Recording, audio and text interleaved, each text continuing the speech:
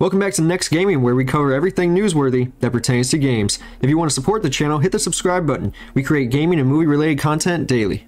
Starting off the show, we're going to go over the new games out this week. We got Hogwarts Legacy is out on PlayStation 4 and Xbox One now. I know it had a little delayed from the original release, so if you haven't picked it up, check them out. As for reviews, we got Redfall going live, sitting at a 64 out of 100 on Metacritic. The game is getting a lot of bad press, full circle, all around, every which direction. But, is it fun? Among the common gamers, it seems the game has too many issues to see its silver lining, if there is one there, to be honest. But for me personally, I'm having more fun with it than Deathloop. I know it's not the same dev team, but still, Deathloop was just not for me. I didn't like the gameplay loop. It just wasn't it for me. And I actually really was hyped for Deathloop, and that was kind of disappointing. But this was, at least it kept my attention, and I played for a good grip. But it is broken. it has so many issues with its story, its dialogue. There's no cutscenes. It's like these telltale graphic novel stills, kind of like pan through.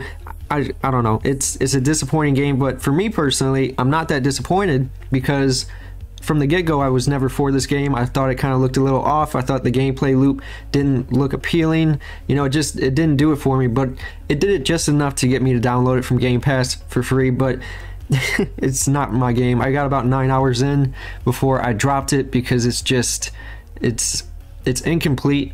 One, but it's also just not my style. Like, it's a bad looter shooter at the end of the day, and it's just not for me. I'll have a more in-depth review on Redfall coming this weekend with its own separate video, but yeah, it's not hitting.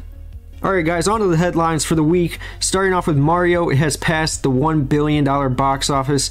The sequel is obvious, but also the rest of the Nintendo famous IPs are also on the table as well, obviously. I'd love to see a PG-13 Metroid, a little bit more darker, not so PG, that'd be really cool. Or, they could really do anything at this point. Kirby, Donkey Kong, Luigi, like Luigi's Mansion, all the shit that we already know growing up, and then maybe throw some sneaks in there.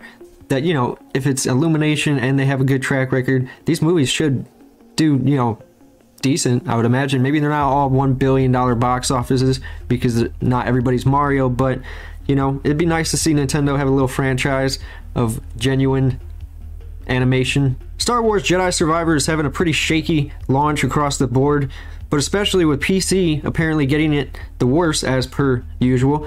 It popped a question in a lot of people's heads. Is PC optimization really this challenging? Should this game have been delayed at least on PC for a week or two to get some of the, the premature fixes that it needed, or was it, is this a much bigger issue and these games are going to take months and months to really garner down on these issues with PC? Because what I've heard is the update has fixed the PS5 and the Xbox to a degree. It still has its issues, but it's not completely broken as it was on launch, where PC is still having major problems. So I'm wondering, I don't know, it just sucks that I know a lot of people put the question in, do the different variants of PC specs kind of fuck with the the traditional path? I know higher ups were saying that, like, the concept of putting it out there is the only true way to see the actual effects of your project, and then you fix it as you go. I don't know if that's necessarily true, but maybe on a scale like this, or if you're dealing in the PC market, I don't know, maybe they should just delay PC releases so it's more streamlined and it doesn't inflict, because this just looks bad. This just looks bad as a whole either way. If you had to fix the PC, and even if you're saying that you're trying to make the PC version perfect, that doesn't mean that you can launch it in a shit state. You should have your own beta testers kind of find the kinks, I guess. Not you don't sell a product like this, it's kind of unacceptable in a fashion, but who knows? That's a very interesting question though. Is PC optimization really this challenging? Sony has released a recent statement stating that they aim to sell 25 million PlayStation 5s by April 2024. That is insane. If we actually look at what they're at right now, okay, so right now they're at about 36 million consoles sold, so they're reaching for 60 million roughly around April next year. That's kind of crazy. That's nuts. So they would be passing the on, like, if we're looking at the grand scheme of things, they'd be passing the Super Nintendo, the Xbox One, and they'd be up there around the NES at 61.91 million. So yeah, they'd be reaching right into the top 10, so they're getting there. Are they easily going to go over the PS4? That's a huge question. People are saying, are they, because the PS4 is at 117 and it's already boasting that it's going to be at 60, and it has multiple years left in its cycle after 2024, so that'd be really interesting. Even if it could threaten the Switch is only at 123, so they're fucking halfway there in 3 years time that took Nintendo 7. So I don't know, that's very interesting to see. You know, it always comes down to the PS2. Can it beat the PS2, the greatest selling console of all time? You know, it'd be very interesting to see. A positive news story from Xbox, that's a twist. With the latest dashboard update being revealed, it's looking much more simple and minimalist. I'm digging it. I love it. Should be really cool to play with, all the backgrounds and themes. And it looks crisp. It looks like everything's right there. It looks sexy. I dig it. I love it. And I cannot wait to get this. I don't know when it's coming out, but it looks so much better than what we have. I don't know what they're really going for with the current dashboard, but I'm all for this. Sony also talked live services. Herman Hulst stated that the multiple live service games across this 5 years doesn't mean the company is making 10 Fortnites or 10 Destinies. It's not a single genre or business model. Sony's going after variety. Hopefully they can figure out their own Fortnite magic with a twist in mind. I don't know what they're going for, if not what the norm is right now. Hopefully, you know, they can make some innovations. I don't know. Let's see.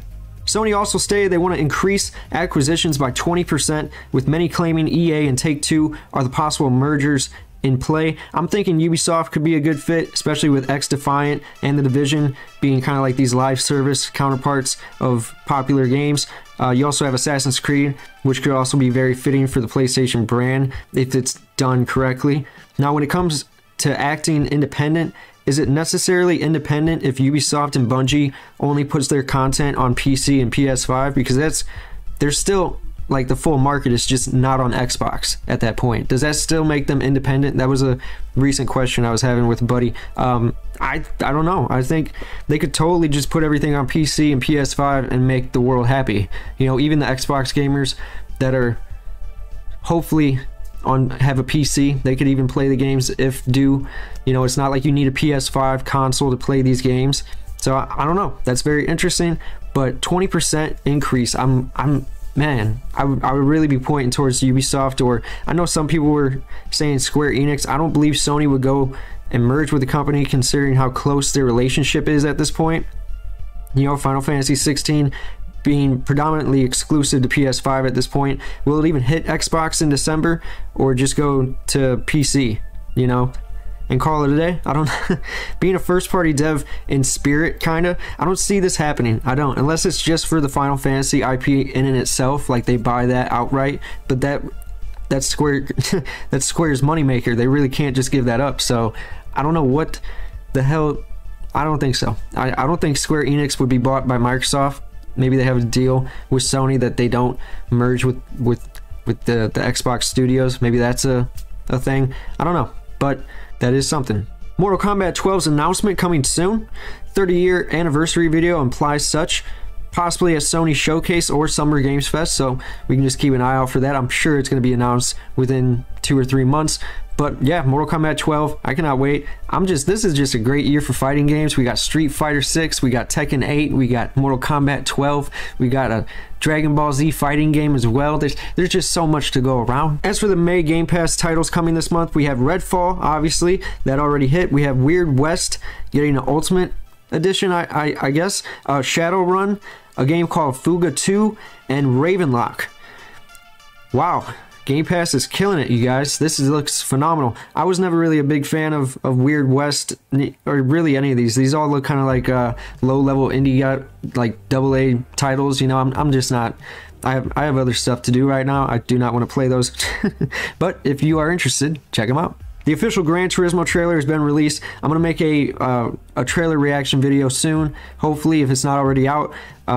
I'm hyped. I'm in. I'm for it. I'm not really against it. I like racing and I like the story. It's very unique, especially for this case. Like, I didn't know what they were gonna do with Gran Turismo, but obviously going this route it's just a no-brainer, because it's literally unthinkable that an actual kid was playing Gran Turismo and then became a Gran Turismo race driver. That's just nuts. That is incredible. Marvel's Midnight Suns have been canceled for the Switch. This was kind of disappointing news for a lot of people, I would imagine, but in all honesty, it wasn't that huge of a title anyway. But if you don't have a PC, Xbox, or PlayStation, then what are you doing? What are you doing with your life? Marvel Spider-Man also got its remastered digital edition hitting the market for $49.99. So if you haven't played that since it came out in 2018, go pick it up. I think you can even exchange your PS4 version for $10. I know some people they're not a fan of Sony doing that, but still, you can get a whole new edition for $10. It is the digital edition, so I don't know if there's going to be like a physical release, but we'll see. The president of Capcom believes Street Fighter 6 should accomplish 10 million units. This is kind of a high stake, to be honest, but I mean, if it hits all the markets, if everybody's playing this and it's popular, I think this is true, especially if there's a sudden price drop within the summer, you know, and then you have the Black Friday sales. With all the other fighting games also being out, I don't know, that could be a pro and a con. For people that are, you know, into fighting games, you have a bunch of fighting games. For people that aren't, you have so many fighting games to choose from, you don't really know which one to pick. So yeah, that seems like a bit of a bit of a reach. 10 million is a lot, but we'll see. And lastly, Xbox officially announced the Xbox Showcase is coming Sunday, June 11th, 10 a.m. Pacific Standard Time, with the StarField Direct proceeding after. Will this showcase come out swinging, or will we get more belated promises from Microsoft? Microsoft's hands-off approach to their studios very well could be a major concern. Meanwhile, Microsoft doesn't mind stepping in when they see fit. For example, when Redfall's PS5 version was scrapped, they were very predominantly involved in that. Either way, if Xbox doesn't know already, studios under them that perform badly are a bad look on Xbox in general. Let's just hope they can set up the second half of 2023 well and highlight what's in store for 2024 as well. So we'll just have to wait and see. That's coming June 11th, 10 a.m. Pacific Standard Time. Anyway, guys, that's it for today's show. Don't forget to like, comment, and subscribe to join the Wolf Pack. Peace.